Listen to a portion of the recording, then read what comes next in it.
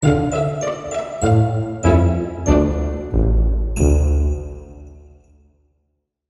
everybody, and welcome back. Thank you very much for joining me today. In this video, I'm going to do something a bit different and cover the absolute basics of DAZ Studio. Thank you very much for subscribing and hitting the notification icon. That really helps me out. And of course, a huge thank you to all of my patrons and members. Your names are going to be running across the bottom of the screen, and I'm just crazy grateful for your support.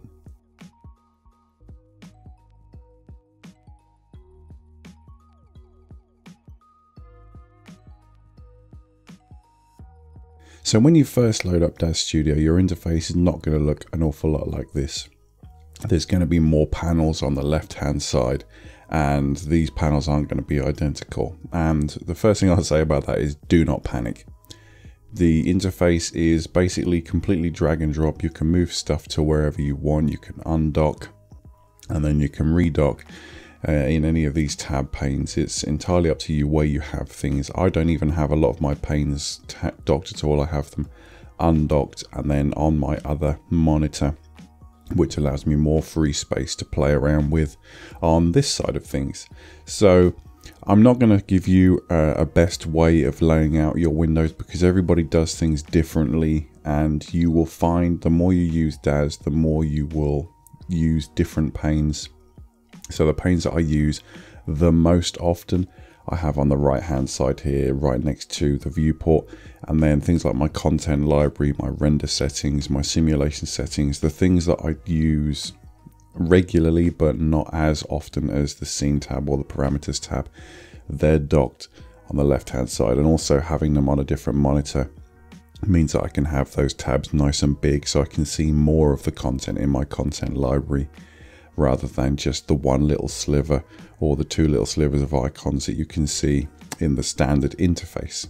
But if you don't have two monitors, then obviously having it docked on the left hand side is fine, and then you can expand and retract those tabs by clicking on the yellow bar beside that tab. So that's quite a useful thing to do. Accessing any windows or tabs that you don't currently have is as simple as just clicking on the window in the top bar, and then where it says panes or tabs, you've got all of your available tabs here, and you can toggle them on and off by using this. You can also change the color and the general layout of your workspace by going into workspace and selecting layout, and then you can download templates and use one of these. These are all different. Personally, I don't tend to bother with those, but those are options available to you as well.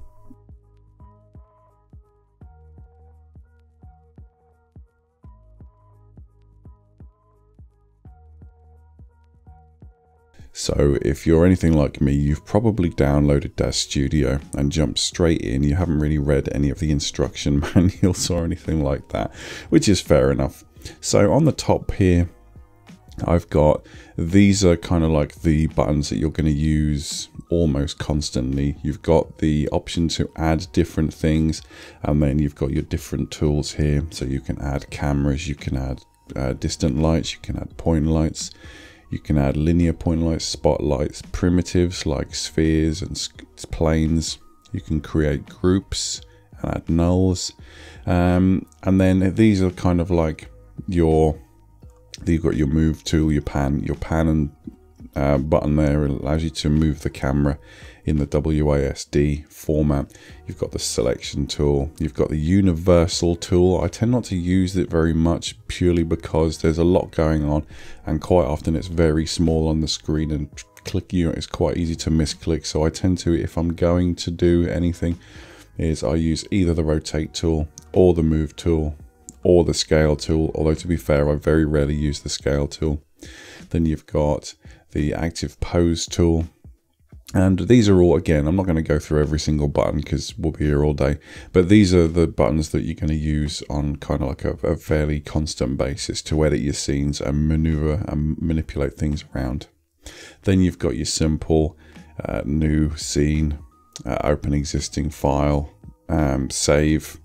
Those kind of functions are there, but those are also obviously available from hitting the file option on the top bar as well. Below that, you've got your bridges, so you can enable Photoshop bridge. You can go into hexagon. You can go into ZBrush if you've got it.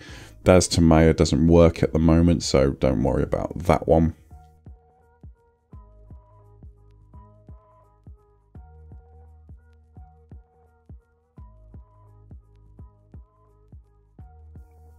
And then at the bottom here, what I've got laid out here is the timeline, and this is used for animation. Now, it's worth saying right now, DAZ Studio is not animation software. It was never intended to be used for animation. It was always for creating 3D still images using the RA engine. It's kind of a function that's been shoehorned in there, and it's really not ideal. If you want to do really basic animations, it's okay in a pinch, but it's not very intuitive. There's no soft body physics. There's no physics at all of any kind in there. So if you can use other software, I would highly advise avoiding using DAZ for animation. But if you absolutely have to, then it's an option that's there if you really want to get on and do some.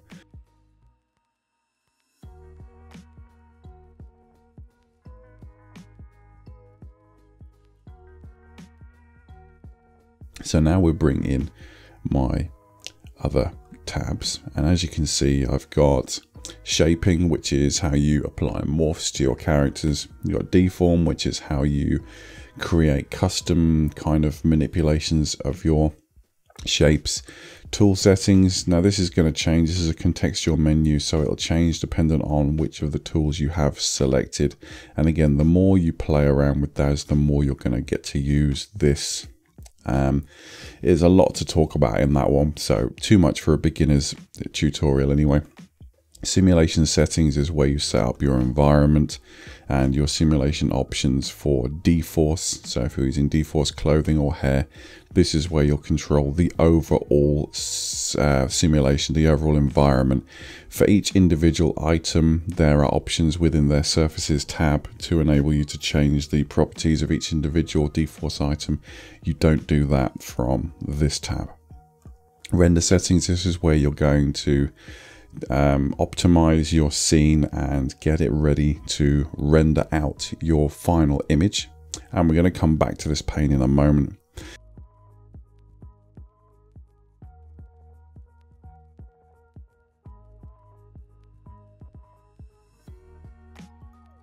Then you've got your smart content and your content library. And this is different because what happens is the content library just shows you everything that you own in its file structure as you've got it saved on your hard drive, which means that if you know where everything is, it can be quite quick and easy to use, but it can also be a bit of a pain to find things, because you'll find the more products you have, you could have thousands of different poses, hundreds of different folders, and it's going to become really quite tiresome trying to find things. And that's where smart content comes in.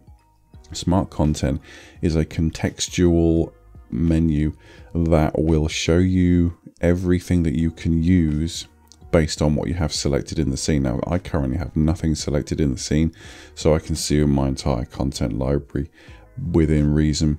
But if I was to add a character, this suddenly will change, and it will only show me things that I can use on that character, such as poses, such as hair, such as wardrobe items and things like that. So the content library is probably going to be less and less used the more and more content you have. There are unfortunately some products that you're going to buy from maybe third-party sites, or even from the DAZ Studio marketplace themselves, that do not install properly or at all via the DAZ install manager. So you'll have to install those manually, and quite often those won't have any metadata attached to them, and you probably won't want to spend all of your time adding metadata for products that you've bought or downloaded when there should already be some. So sometimes you will have to go back to your content library and find those products manually. But the majority of the time you'll be okay just using your smart content.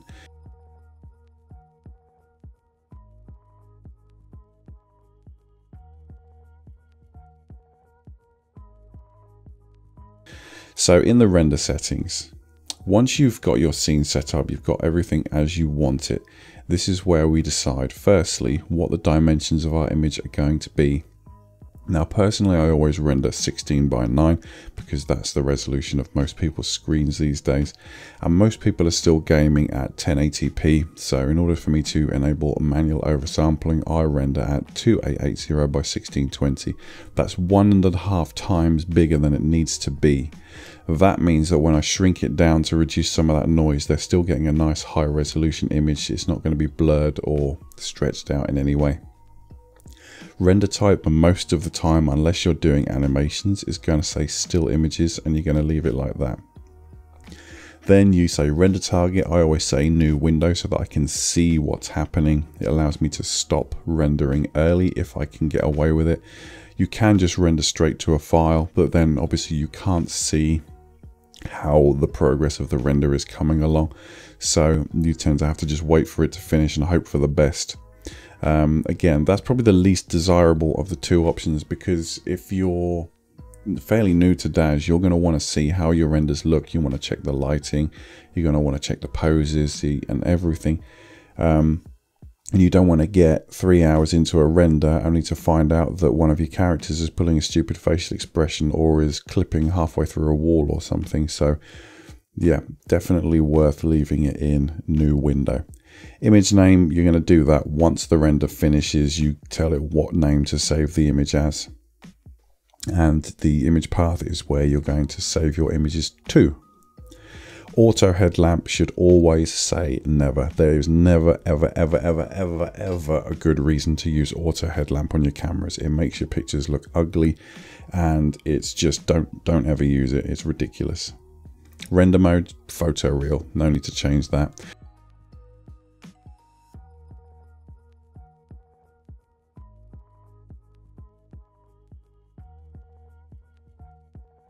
Progressive rendering is where you tell DAZ Studio how long you want your images to render for.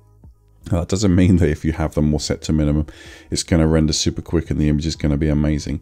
This is how you tell DAZ Studio, I want the render to run for 5,000 iterations and I want it to run for a minimum of 5, or however many you think you want it to run for. Personally, I don't tend to tell it anything on time or iterations, because the number of iterations that your render is going to take, and this is actually quite an important piece of information because I see it misrepresented a lot. The number of iterations that your image takes does not matter. It's going to be different for every image depending on the complexity of the lighting in the scene. So someone saying I always render to 5,000 iterations respectfully is an idiot. Your image is done when your image is done. So personally, what I would say is crank these up to maximum. Crank that up to sort of like 100 so that you're guaranteed to get at least 100 iterations. Max time, again, crank that all the way up. And then you can use your render quality and set it to, you know, render quality 1 doesn't really make a huge amount of difference. It's the converged ratio. Now, you're going to hear a lot of people arguing that the devs say it's impossible to get to 100%. But I very, very rarely leave my renders to run until completion anyway.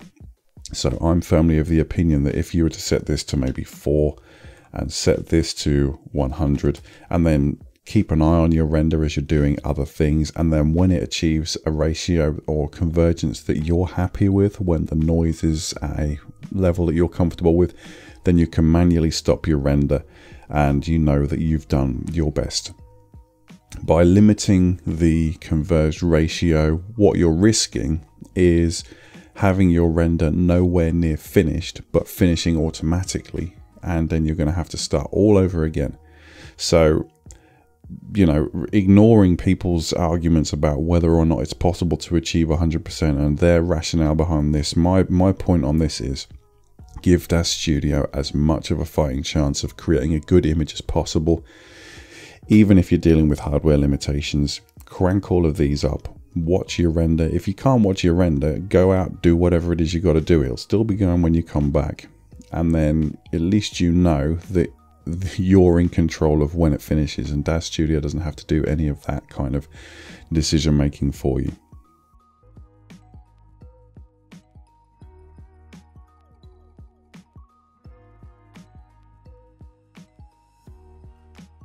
optimization, just leave max path length on -1. That controls how many times the light is going to bounce.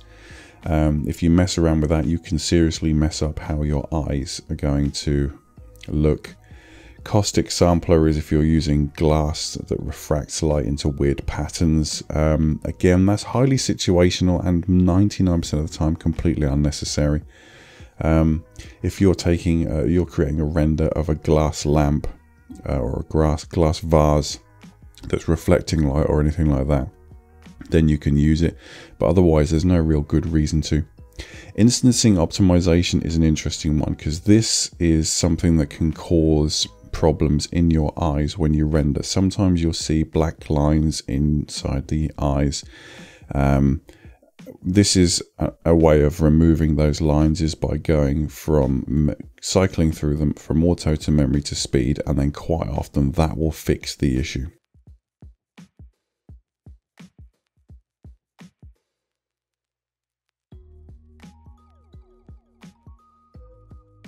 Filtering, I would say leave your firefly filter on, because that does help remove those silly little orange dots that you'll get around. Nominal luminance, I wouldn't really bother with that. Noise to grain filtering, yeah, just leave that as it is in default, honestly. Denoiser, never touch it. Again, this is one of those hotly debated topics.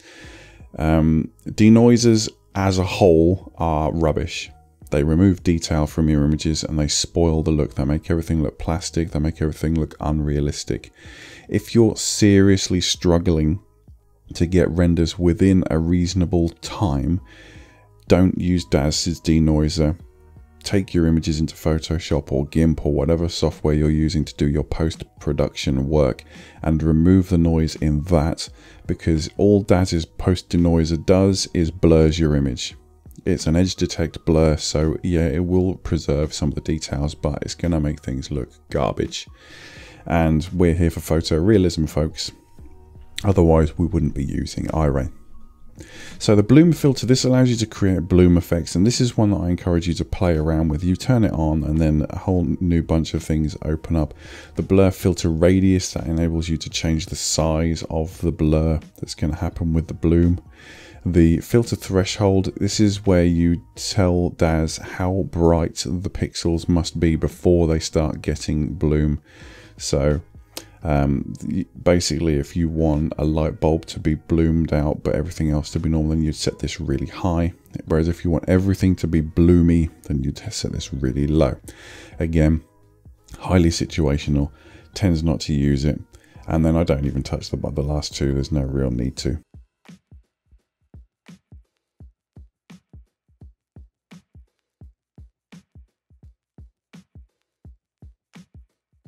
Tone mapping is the next one that you're going to use a lot.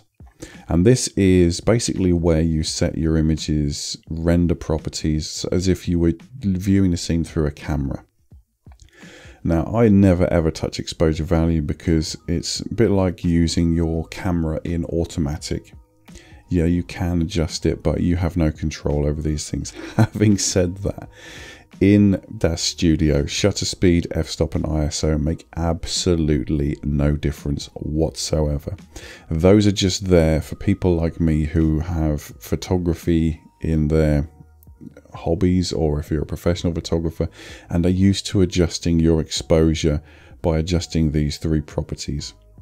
It kind of gets close to the calculations that you would be receiving if you were doing these adjustments. So for example, if I was to change my ISO from 100 to 200, the light would get twice as bright. If I was to change my f-stop from f1.2 to f2.8, yes, again, it would get twice as dim. So those are there. If you're not used to using a DSLR, then yeah, use the exposure value instead. It does the same thing. These are just kind of mock-ups to make it easy for people to change their exposure. Vignetting is where you can get that sort of dark edges around your image, which are going to help you create a kind of highlight on the middle. But again, I don't ever use it. I prefer to use juxtaposition and composition to make with the camera, or make the viewer's eye look at the subject. Burn highlights per component and burn highlights and crush blacks. This is where you kind of adjust the gamma and the saturation of your image. These four, so if you've got a lot of highlights in your image, you can sort of blow them out by changing your burn highlights, crushing your blacks. These are all terms that you're going to get used to using, particularly if you're doing a lot of photo editing, but essentially this is basically how you adjust the brightness and the contrast and the saturation of your image. I would never really touch burn highlights or crush blacks because there's, again, no real needs to.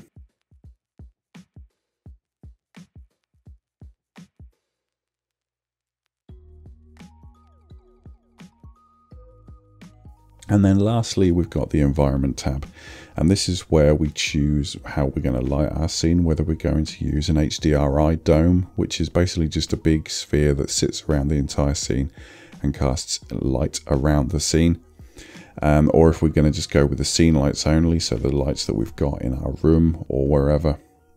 Then you can choose to draw the dome or not, so you could have it lighting the scene but invisible.